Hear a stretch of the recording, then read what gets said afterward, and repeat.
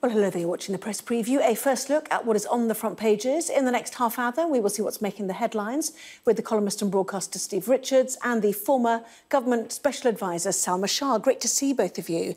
Front pages, though, before we chat. The Metro then declaring threesy does it in response to the lowering of the COVID alert level and the forthcoming relaxation of restrictions. The Telegraph quotes the Prime Minister insisting it's up to all of us to exercise common sense. Here's the Eye's headline: 6 days, it says, until you can hug your family. Daily Mail now: the end is now in sight. Well, the Sun's priorities appear to be focused on staying in, as they exclaim.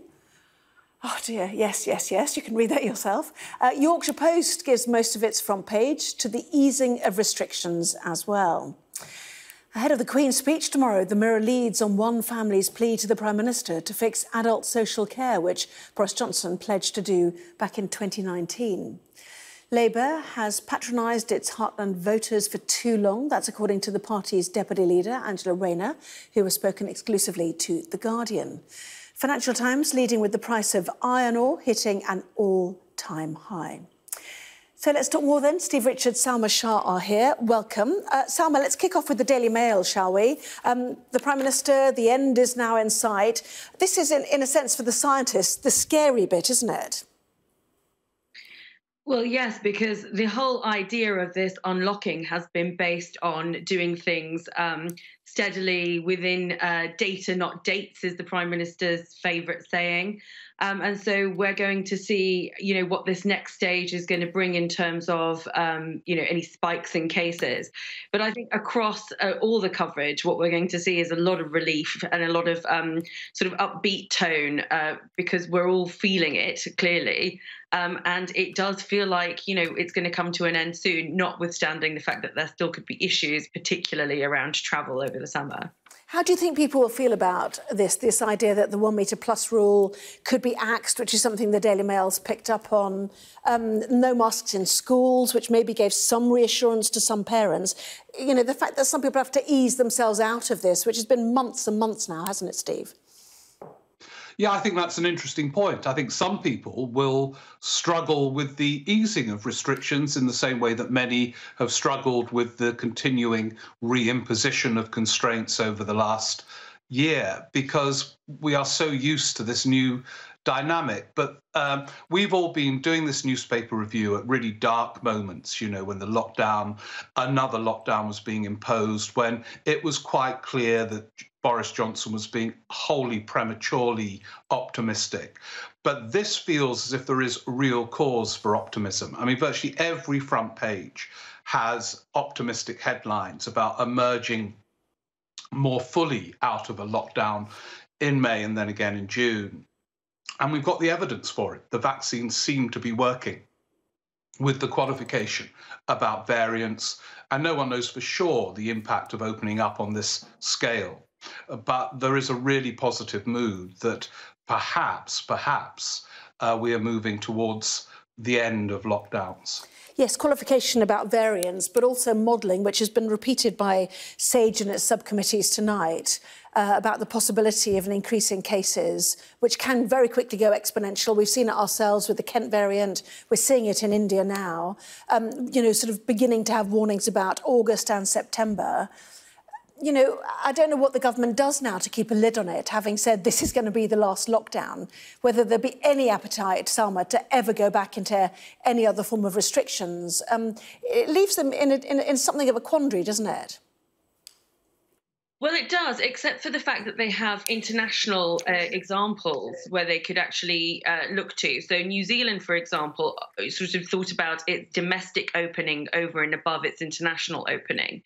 And I think as far as a lot of businesses are concerned, service businesses, they can still operate, whilst being open, but obviously hospitality can't. So it's about sort of dealing with that before you start looking at other sectors like travel and tourism that are going to be hit. So I think the government sort of assessment is going to have to look at what they can keep open, even if you get some kind of like exponential growth, which means that you can control it.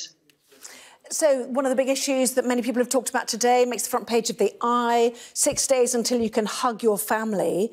That word, hug, sort of symbolises the strange position we've been in where the government can tell us what to do about something that basic, something so human. It's a very strange thing that somebody can now tell me in 6 days I'm allowed to do something like that, Steve.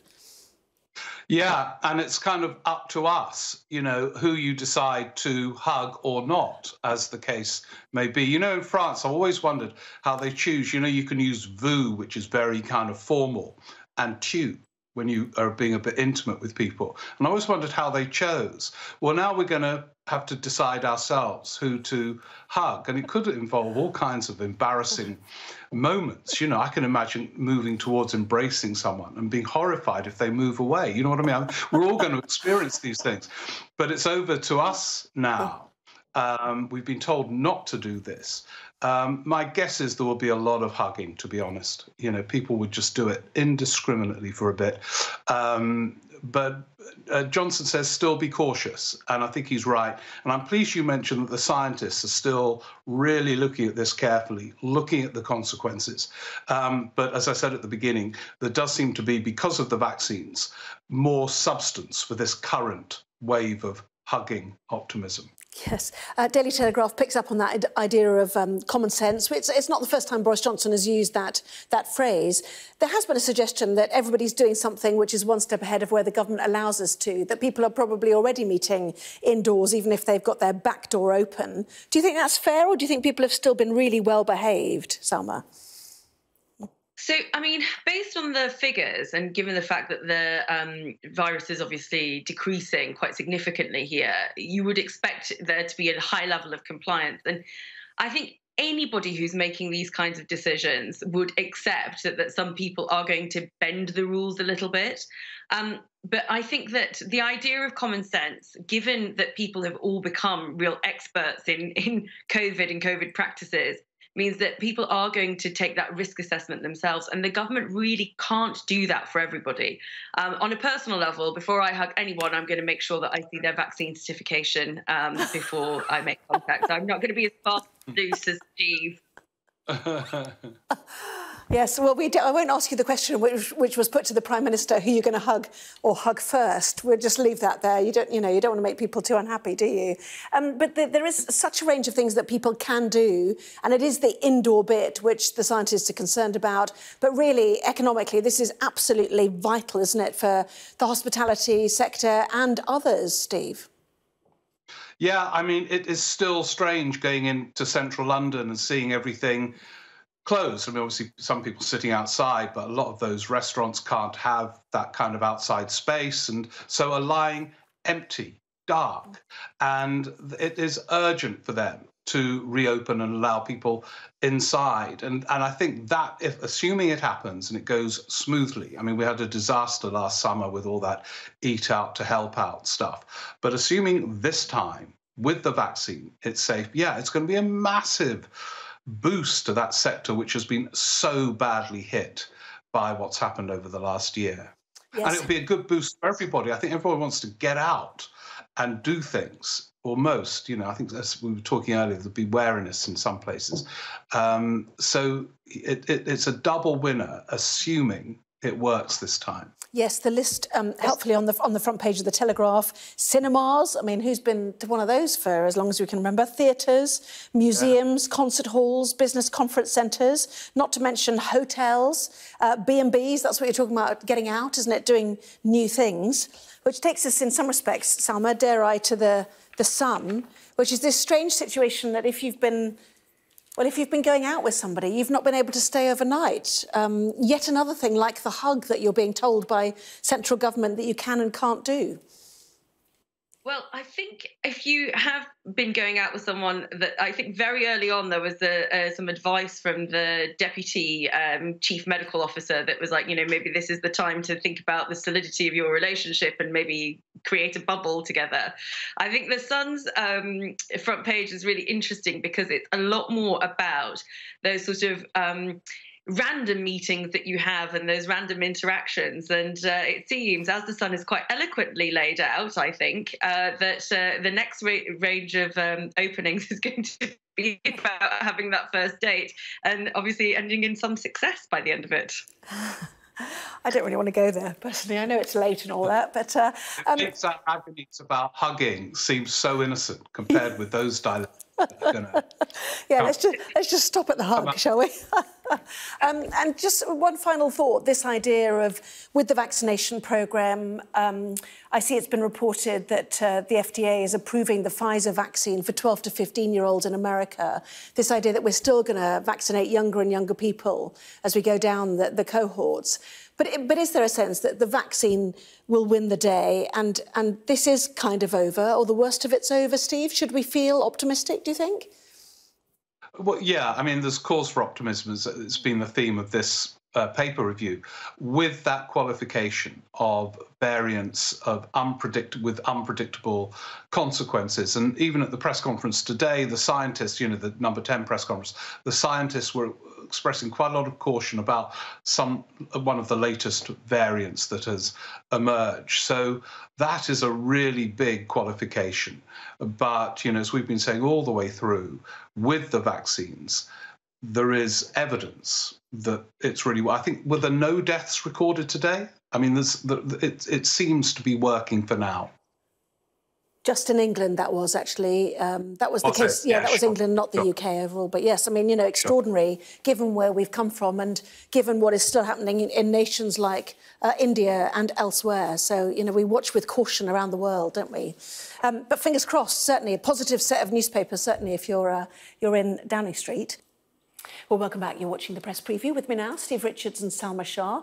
We've reflected on the COVID opening up, but tomorrow's Queen's speech will be under COVID pandemic restrictions, Steve, won't it? First time also we see the Queen in such a big role since the death of her husband as well. So it's going to be a strange old day in some respects.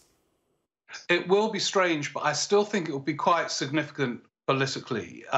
Very easy for Boris Johnson. He's had the high of the Hartlepool by-election and other gains, but quite a big test for Keir Starmer.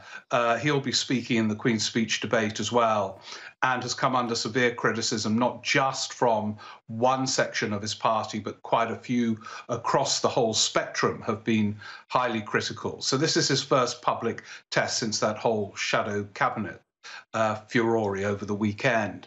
So it'd be significant in that, but as the Metro indicates in other papers, there will be propositions with quite a lot of consequences in the legislative program. So just very quickly, what would you like us to watch out for then? Well, for example, Selma and I were talking about it in the break, the end of that fixed-term Parliament Act introduced by Cameron and the coalition for certain, I think, self-interested reasons. And for similarly self-interested reasons, Boris Johnson wants the flexibility to call an election without any of those constraints. But there are many other interesting bills, some of which will be difficult to implement and deliver. Yes, it's always such a big day, isn't it? Angela Rayner's been speaking in The Guardian, Salma. Labour has talked down to voters for too long, while the FT is talking about Boris Johnson's holiday to Mustique, despite the fact that many have suggested that the voters indicated they weren't that bothered about wallpaper costs or otherwise. Yeah, I think the interesting thing about the Johnson holiday, actually, there's two interesting things about it. One is that just because people don't care, it doesn't mean that it doesn't matter. And I think it's important that you have the Standards Commissioner looking at something like this, because it is about sort of who has access to the Prime Minister and who is providing the Prime Minister with, grace and favour kind of holidays. So that is important, and it's right that it should be investigated properly. I think on the other side of it is that we have to wait and see sort of what the consequences of this are actually going to be, because Number 10 have actually been quite robust about the line in defending the transparency around this holiday. So hopefully, I mean, from my perspective, it is something that is something akin to an administrative oversight, but we'll wait to see what happens there. With Angela Rayner, I think it's very interesting given the fact that she's been reshuffled out of, a significant job of campaigning, that she is still talking about the working class in this way.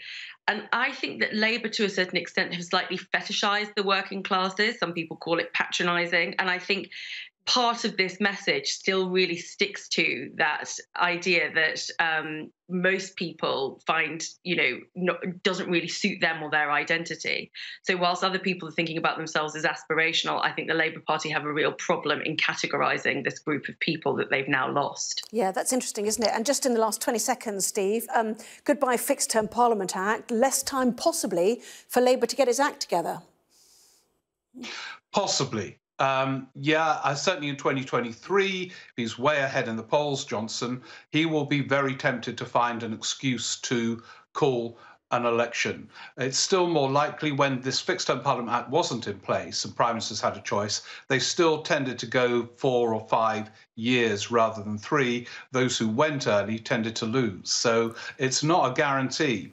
But yeah, it becomes a bigger possibility in the light of this change. Yeah. What with talk of Indy Ref 2 and an early election, we can't cope, can we, I think? We've had so many. Salma? Too much. Just keep hugging. Yes.